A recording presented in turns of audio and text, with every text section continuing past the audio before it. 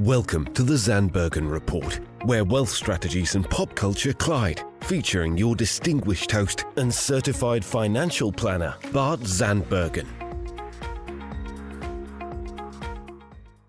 Welcome to our show of Dream Chasers and Wealth Makers. We are thrilled to be back in the studio today with a new episode of the Zandbergen Report. I'm proud to bring in the movers, shakers, and difference makers who are passionate about sharing what they have learned and what you need to know today. Letitia Berbaum, my business partner. Tish, welcome back again. Thank you so much for having me, Bart. Sure. I am so excited that you've agreed to talk about the new Secure Act 2.0 and the 5 ways it's going to impact our clients. You know, challenge accepted. So behind closed doors, you were like 3 people are going to want to listen to this show because it can be kind of boring going over changes, but I'm going to challenge you, and I'm going to say that I like saving money. I like growing money. I like protecting money. And these are all tools in our toolbox. So this should be the #1 rated show, because if you apply these, you can either be saving money, making money, growing your money. Why wouldn't you want to listen to this show? Which right? is perfectly the perfect answers to why you're going to go over all the 5 points. Okay, I love it. Okay, here we go. Okay. So 5 ways Secure Act 2.0 may impact us and our Random question. What does SECURE stand for? SECURE Act. You're just nuts. Just not being nice. No. Securing a strong retirement act. Beautiful. Secure 2022 2.0. All right, carry on. Okay. I feel like this is a challenge accepted conversation. Okay. So let's have fun. We can talk about what this looks like. We don't have to talk about all the changes. There's quite a few. Oh, we're going over every one in exact detail. Oh my gosh. If you're listening, this is what I deal with every day. It is so much fun. This is so fun. This is how we banter. Okay, so #1, investors will be able to save more on long-term for retirement. Oh, wait for it. What is Wait for it. Wait for it. Bart, how is this going to help you? That's not nice. I'm not even close to RMDs. Okay, you knew exactly what I was thinking. Well, because you're mean. That's why. Oh, I'm so not mean. Okay, so no, this is really good. So those of you out there that are like, okay, RMDs, required minimum distribution. So in retirement accounts, the IRS says at some point in time, you have to start taking money out of your account that you've been deferring, putting and letting grow. And at a certain period of time, you have to start taking money out of that account. And so they have now changed that to a new age, to 72. And so that'll be also, they're going to be now raising it to the age of 73 in the beginning of 2023, which is right now. It was 70 and a half. So you can see that they're incrementally making this longer for you to have your money grow. And then it'll increase again to age 75 in 2033. So I'll be able to participate in that. Wow. All right. So let's clarify. You said take from your account. Let's make sure we clarify that these are qualified accounts, IRAs, 401ks, etc. Just so that we're on. Yeah. And I use the word retirement. I think that's what just people identify it as. But Bart, you're absolutely correct. So they're qualified accounts. And it doesn't mean you have to take all of it. They have a specific formula, which is the minimum that you have to take out of that retirement or qualified account. And then it's calculated annually for you, each account specifically. Tell me about the catch-up provision, the cool thing that Secure Act is doing for that.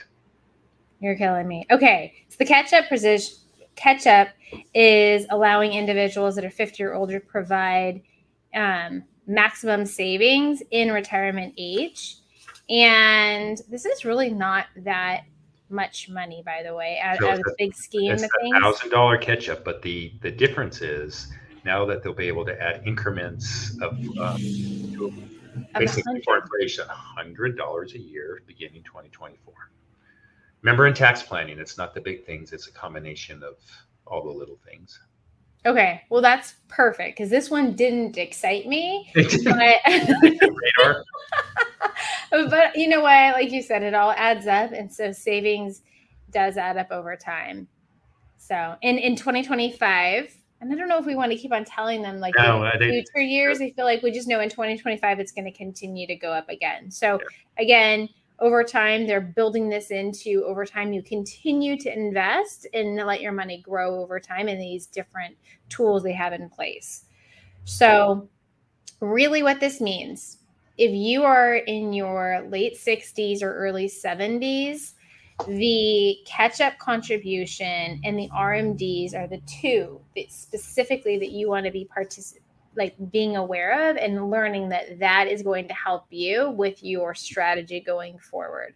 And then I would suggest if you're not already knowing what those are, reach out to your advisor and they can help you specifically on what that looks like with your plan and making sure that you're being as tax effective as possible. Okay. Number 2, are you ready for number 2? Do it.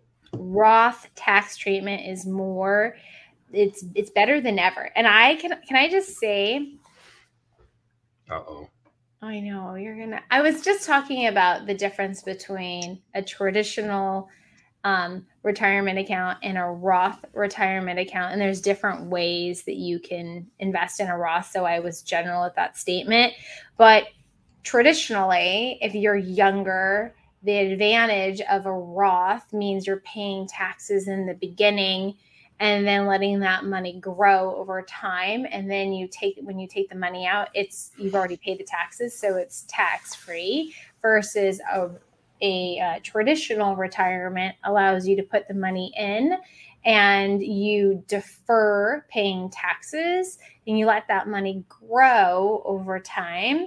And then you pull that money out. And then when you do, you have to, depending on when, potentially have that RMD. So I'm kind of wrapping it all together, but you pay the taxes when you pull the money out. So that being said, traditionally, a lot of times people, if you can, when you're younger and you're just investing, this is a great thing for you to explore and to look at and see if you can participate in. And there's a lot of other scenarios that it makes sense to add to that. So, I think a good takeaway for this is that they've enhanced. So your retirement, your company-sponsored retirement plans have more Roth options. That's an easy takeaway. Yep. And then also, I'm very excited to see. Actually, I'm very excited. I'm not being sarcastic. That both Simples and SEPs IRAs do have Roth options added now. Yeah. And I'm going to give you something for your storytelling on Roths. It's something I've used for years. Oh, and love it. It is, would you rather pay tax on the seed or on the crop? Oh. So if you're a farmer and you buy a bag of seed, it's pretty small, right? You get a 10-pound bag of seed. You pay tax on the 10-pound bag of seed. Yeah. That 10-pound bag of seed may produce tons of crop of whatever. And now you've just paid, instead of paying tax on all the crop that it produces, you've only paid tax on the bag of seed. Anyway, thank you very much. Make sure you tip your waiters on the way out. I think it's great. That's a good example. A lot of times it confuses a lot of people, Bart. So that's a fantastic story. That's a takeaway from this tip, from this show, is the difference between a Roth and a traditional.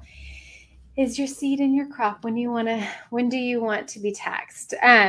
So that being said, is like you said, a lot of new plans for the retirement now have access to have Roth, which is great.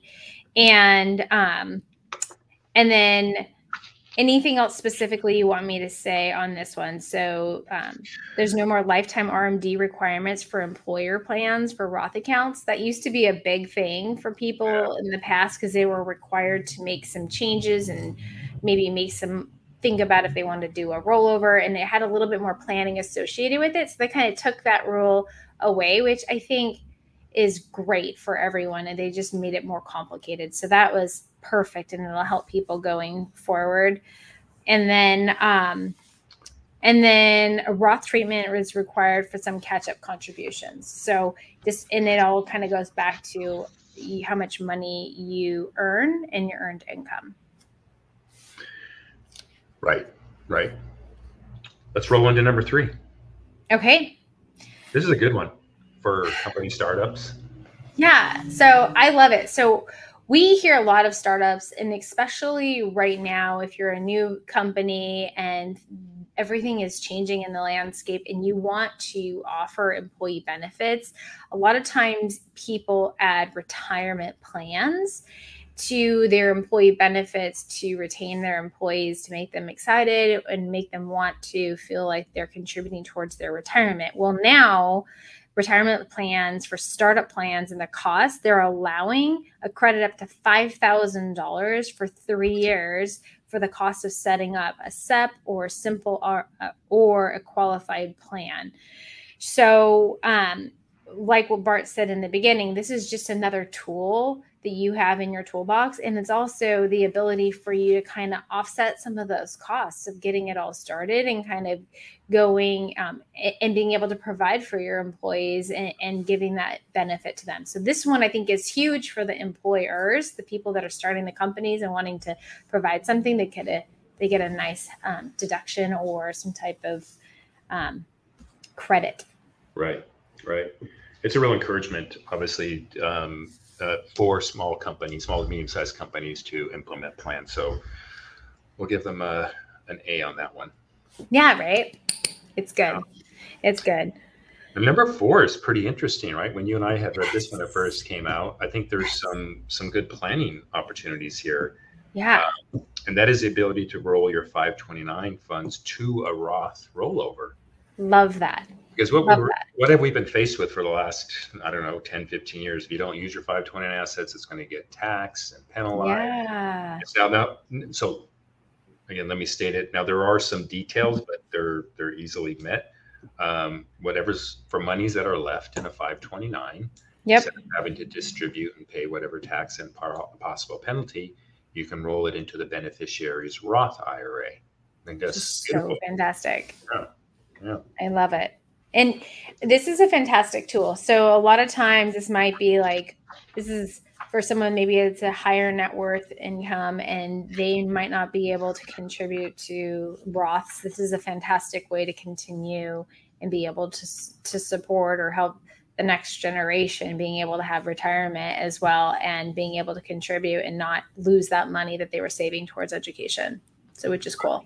Yeah, I really like that one. I think that's my favorite. That's my favorite. I like it.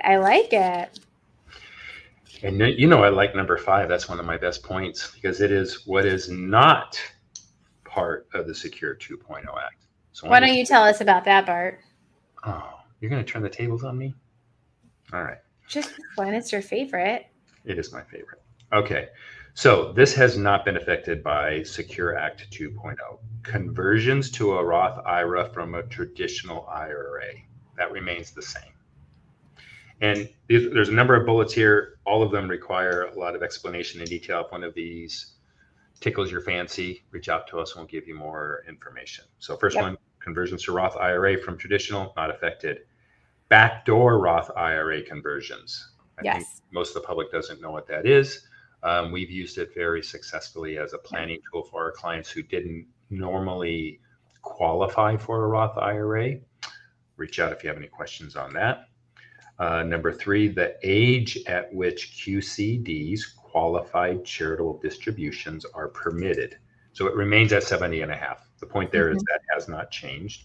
We have clients that are successfully sending money, their RMD distributions, directly to a charity of their choice and not paying any tax. So number 4, the types of investments that can be purchased with retirement funds, that hasn't changed. And then finally, the 10-year rule for inherited IRAs, which was implemented under the original Secure Act 1.0. So those are things that have not changed. We did it. Which is good. I know. But I wanted to just go back to some of the things that didn't change, because some of those tools and tips are things that people, if those are new to you, you've never even heard of those concepts, you should definitely reach out to your advisor, because there's strategies that might be a great fit or might not be a great fit. So if you don't know, I feel like this is a good opportunity, if you're still listening to us on our very informative show today, this is a good one to reach out. If your advisor doesn't know, Tish would love to answer your questions. I can give you her mobile phone. She loves answering questions at 3 a.m. So you feel free to call or text her at 3, and she will answer any questions that you have. And if you don't get me at 3, you can wait 45 minutes and you can reach Bart. All right. Anything else, Tish? I would say that if you made it through our show to listen to the Secure Act 2.0, good for you. And if you did not, I'm sure that we're going to have this summary in the link that you can look at. And then worst case scenario, print it out, bring it in and be like, okay, Tish, what do I do? We'll also send it out. We're going to send it out in our newsletter. And if you're not receiving our newsletter, you can also message us and we'll put you on our newsletter list. Yeah. All right. You want to close this out? Right. Go ahead, Bart. I want to thank everyone who was tuned in. We had fun today on the show discussing Secure Act 2.0. Look forward to being back in the studio again next week. Cheers. Tune in next week for the latest edition of the Zandbergen Report, Tuesdays at 2 p.m. Catch up on our recent shows by visiting podcast.bartzandbergen.com. The Zandbergen Report is also available on iTunes, iHeartRadio and Spotify. Interested in being a featured guest on our show, or have a question you'd like to hear us answer? Email podcast@bartzandbergen.com.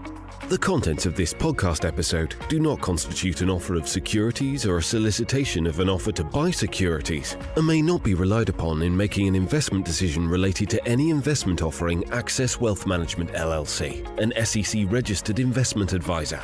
Axxcess does not warrant the accuracy or completeness of the information contained herein.